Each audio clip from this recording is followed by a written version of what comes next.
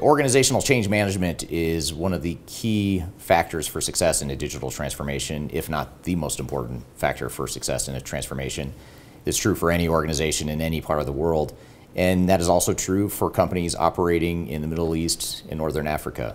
In today's video, we're going to talk specifically around the organizational change and cultural aspects of digital transformation in the Middle East and Northern Africa.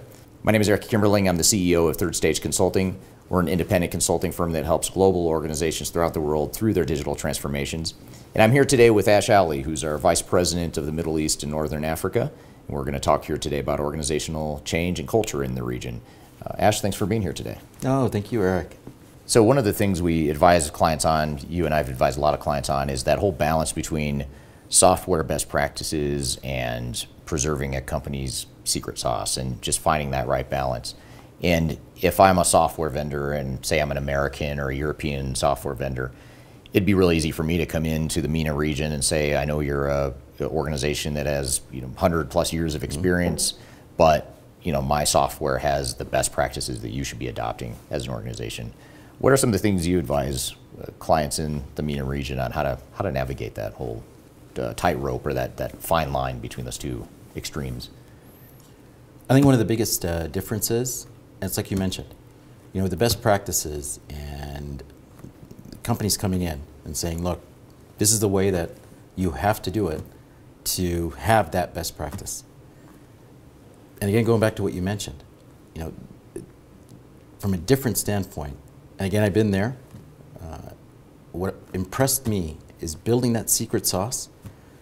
Each of those companies, many of those companies, put so much effort to be able to build something. And we'll go back to the foundation of what we do from a process standpoint to build that secret sauce, that thing that differentiates them not only locally, within the MENA region, but globally as well.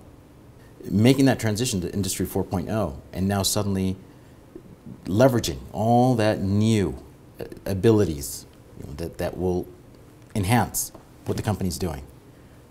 It needs to be driven by what they do. Not every single company needs to be re-engineered, to be taken from scratch. And don't get me wrong, there's companies that do need it, and it's a great thing to need because you're now upgrading. You're now not only upgrading from a technology standpoint, but now building that competitive advantage. Mm-hmm. And you're taking that secret sauce that's there in some way, but trying to maintain it. And it's a challenge. If I compare it to a lot of the companies in the West. But there, I do commend. I even want to refer to companies that I've been a part of that, when doing a best practice-based build-out of your global organization, if I tell you the number, if I tried to list out the number of best practices that come out from the business units of these global companies, that come out from the business units located in the MENA region, it's impressive. Nothing to do with the system, but that they've built, and I don't want to bore people, but a cost process that suddenly now a company in California that has another business unit related to that group, that suddenly they're going to take that cost process related again to what we do, that gap that might exist from taxes and all that, costing and all that different accounting discussion. But the point being that they have a lot of them, that secret sauce that you don't want, and it happens a lot where going to that Industry 4.0, now changing your systems landscape or upgrading it, modernizing it, that a lot have gone the other way, that they've lost from their secret sauce. So I think from the vendor community, which I wish more would do it, very few do, unfortunately, is not go in with that lack of respect to what's been built, with the understanding that they're sitting in front of individuals, whether they're C-level, whether they're board level, or individuals that are executing the actual effective process, that they take the time to understand it. Mm-hmm. And even recognize that, I'm not going to go from a current state, to talk our language, a current state process landscape, and expect a future state that's going to be night and day different. You might realize that the system you're using today isn't giving you that current state secret sauce component, that it's not doing it in the right way or the best way. I think that perspective, again, looking and taking that respect to what exists and living that company's business before making that move to having, and I'll be simplistic, the guts to say to that client that, no, you need to do it this way because it applied for a beverage company and I'm talking to an electronic manufacturer, right, in Egypt or in Libya or Syria or Jordan. No. Yeah. This is, and I'm not, they might be right at the end, that same vendor. But to be right after taking the time to understand and not coming with that attitude that this is the way you need to do it, right, that I wish was more common. Right. And especially if you look at being American, you've got a couple hundred years of experience or history as a country and a couple hundred years of culture that's been built. And it's hard enough to change a culture within a company within that country. But then you look to a company in a region like MENA where there's thousands of years of culture that have been built over time, and all of a sudden you bring in an ERP system that's going to totally transform that culture, allegedly. That's not going to happen overnight. You may not want it to happen at all. So it's just how do you leverage things like artificial intelligence or Industry 4.0 or whatever the best practice might be that might help you. How do you balance that with not overdoing it and not just throwing out the culture that you've spent all that time building and it becomes part of your secret sauce and your identity? Exactly. That's a hard part for a lot of companies. And you mentioned a great point. All of them were great points.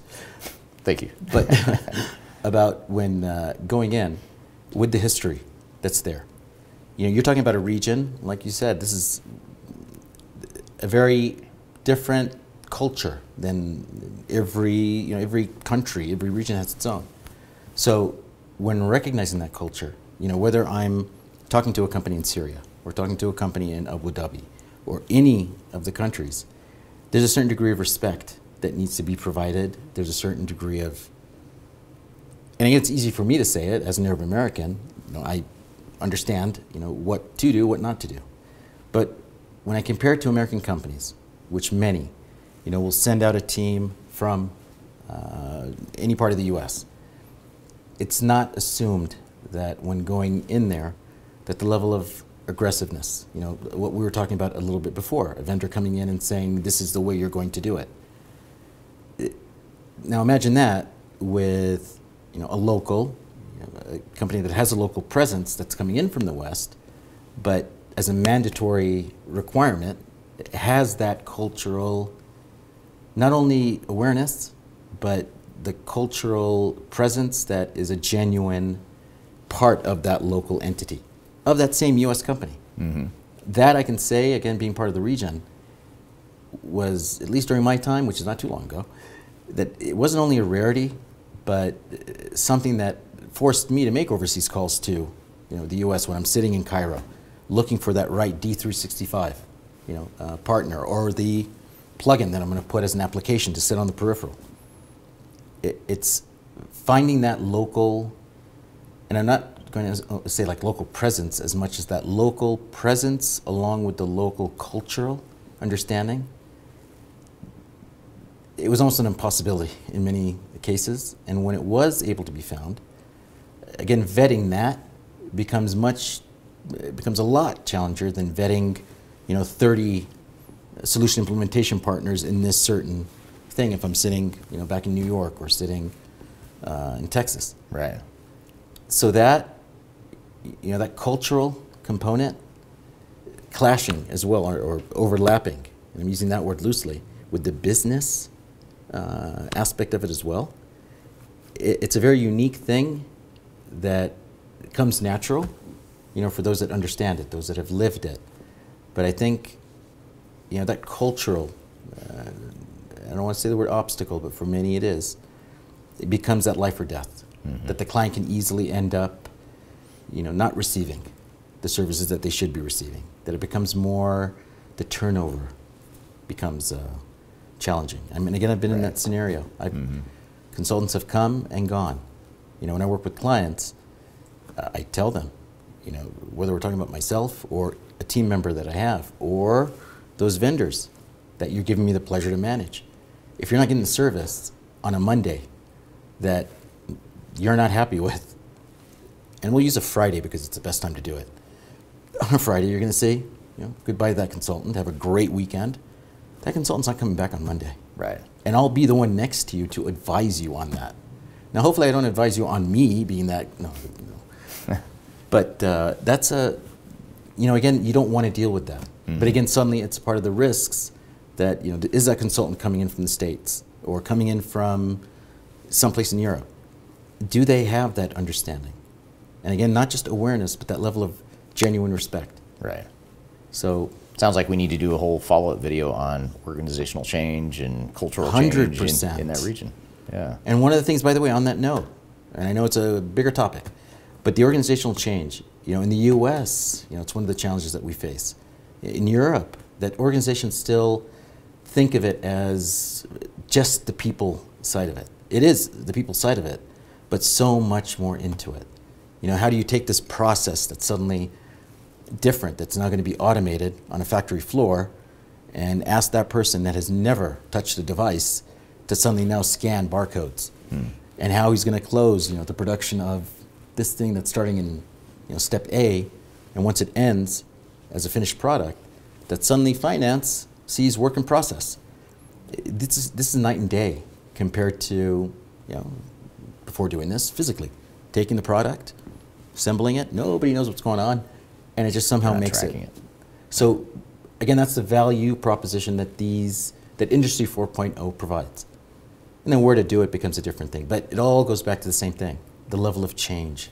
What do I tell that same group of 150 people that are on the floor actually producing what pays our bills if I'm part of that company? That how do I explain to them that, and in a way that they actually not only hear it as words, that this is something that's going to make your job easier. We're all people. Right. Maybe you're going to have a few that think that, I'm going to lose my job. Robots are coming in, which is, before getting into this territory, I would say that. Right. So it's absolutely understandable what comes in, but it all goes to that OCM. We could talk about change agents, as we're doing a project, going back to the life cycle of implementing a project the right way. Business process owners, which we'll have a different conversation on that. But that change, taking an actual process approach, because we know it, again, that repeatability part, that maybe 100% is not going to apply, maybe 80%.